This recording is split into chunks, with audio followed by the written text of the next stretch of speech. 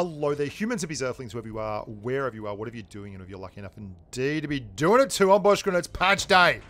And that being the case, I'm going to be showing you the new FV4005 and the new pride of Brit Tier 10 TDs. And I'm going to get this out of the way very, very early in the piece. It's not OP. It's not even close to OP. In fact, it can be said that, you know, it's actually a pretty easy tank to take down. You're HE pennable just about everywhere, which is pretty crazy. But you can see here I'm using the consumable, which drops your shell reload time to about 2.1 seconds instead of 3. So a lot of the tank's success is tied into the use of those Brit TD consumables. And I run it with the burst, the engine burst, which allows you to just bust out and go very, very quickly. And it is a very, very maneuverable tank once you get that consumable up and rolling. I'll tell you that for nothing. Have a look at this thing. When you hit that button, it really does motor. It's very, very noticeable. And the other thing that I would also point out is that its HE pen is very, very poor for a Tier 10 TD. Only 65 millimeters of high explosive pen. And that makes that, I really think that's a bit crap, because that makes the whole autoloader into, say, a Batchat or a grill or something much harder to actually both envisage and pull off.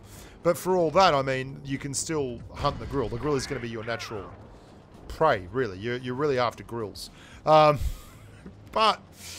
in terms of DPM, you're reasonable, 3,400 DPM.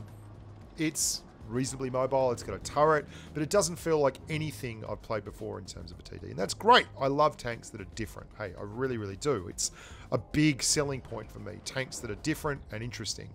And the pen on the AP and the APCR is gorgeous. You've got 280 millimeters of AP pen and 370 millimeters of APCR pen. I don't bother running the calibrated shells on this autoloader because you just get so little value for money out of calibrated shells when you're talking about AP and APCR. If it had heat as its primary promo, then happy days would be all over it.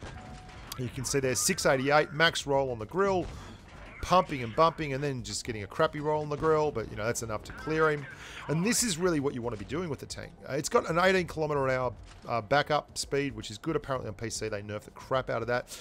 Few big issues to point out. The tank is enormous. The turret is so tall, so incredibly tall, that it negates a lot of the positions that you'd usually use this tank in.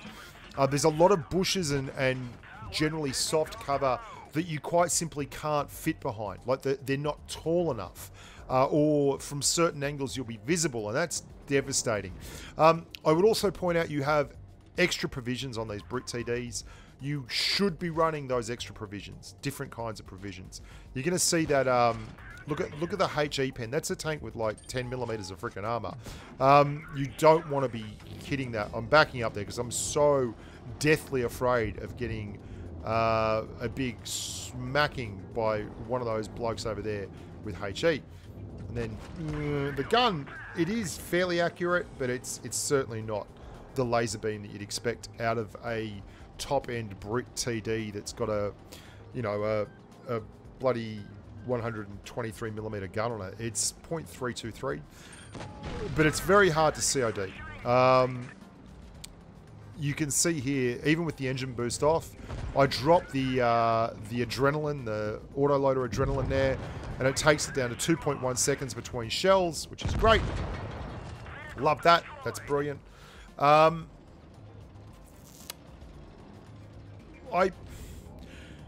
It's a couple of things, like, this was a great team, by the way. This team did so well, so very, very well.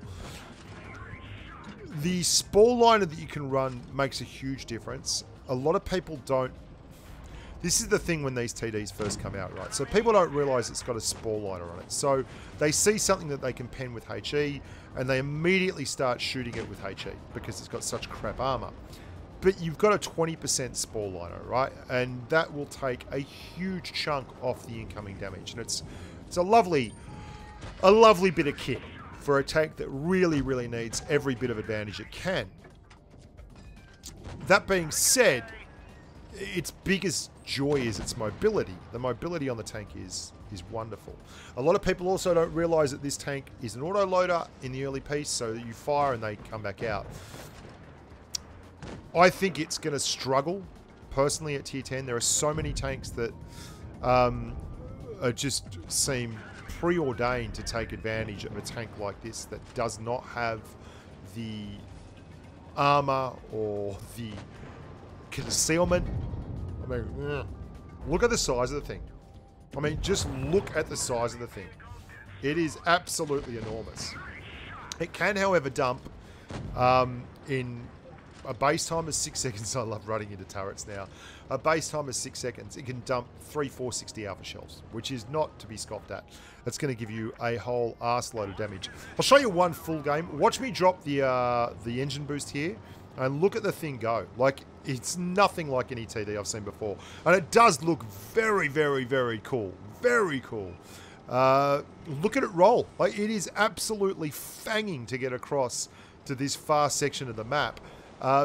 Very impressed with that kickstart mobility, and you can use that engine boost multiple times. I run it with a multi-kit, you can see there, as well as the autoloader adrenaline, which to be honest, it's the star of the show, but I really think the improved engine power boost is far more important.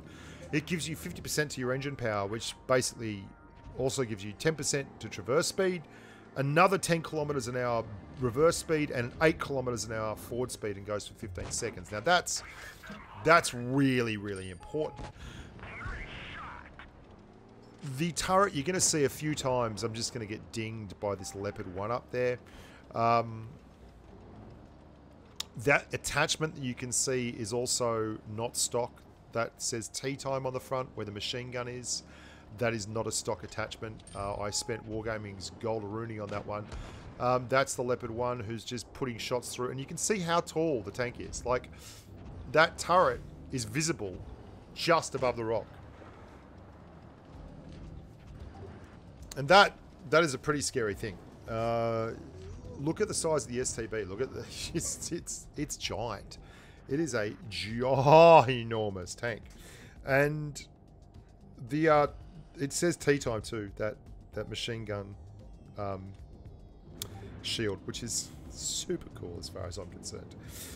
I haven't driven the Charioteer and everything else a lot, but I have driven the FV a lot. 25 games so far in it. Only 56% win rate, 2600 average damage. Both of those I was a little bit disappointed in, but to be honest, it's patch day and... yeah, wow, I had some crazy teams. So I got over 5k in it, or at 5k a bunch of times, and I didn't get a mastery badge in it, which says something. There's a lot of people playing it on the Asian server. A lot of people have bought it. You're going to see another shot in a wee short while from that E100 up the top, I think it is, that hits me from a... It's like, if you can see this turret, you're going to pen it. It is so crazy. I got so few bounces in this tank. It was one of the most easily penned tanks I've ever driven. And that's saying something. I mean, you can see over there, look at the turret with AP. Like 280 millimeters of AP. Crazy, crazy, crazy.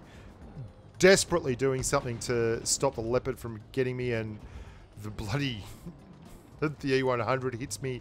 And then I back up. I'm trying to just stay alive here. The STB1's actually doing a pretty solid job, I think, of keeping us in the game. By spotting and generally, you know, just being a pest on that flank there.